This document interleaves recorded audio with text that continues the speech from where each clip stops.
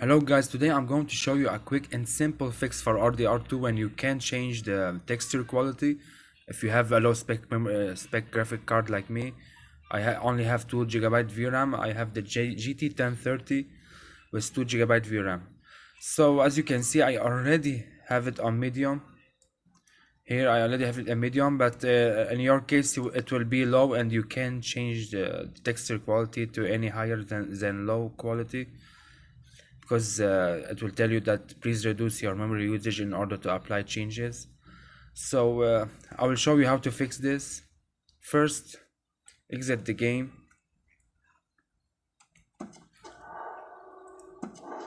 Now on your desktop, go to your username, go to documents, look for Rockstar Games, open Red Dead Redemption 2, open settings.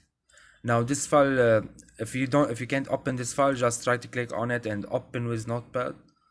Okay, now look for your texture quality. It will be on low. Now it will be like this on low. Just delete this text and put whatever quality you want, medium, ultra, or high, whatever you want. I will put it on medium in my case. Now save the file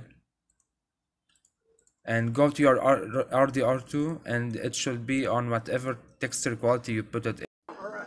Okay, so now I'm in the game. Now if you go to settings, open the graphics, you will see that my texture quality on medium, or in your case it can be ultra high, whatever you have put it in the notepad file. So I hope this helps everyone, and thank you for watching.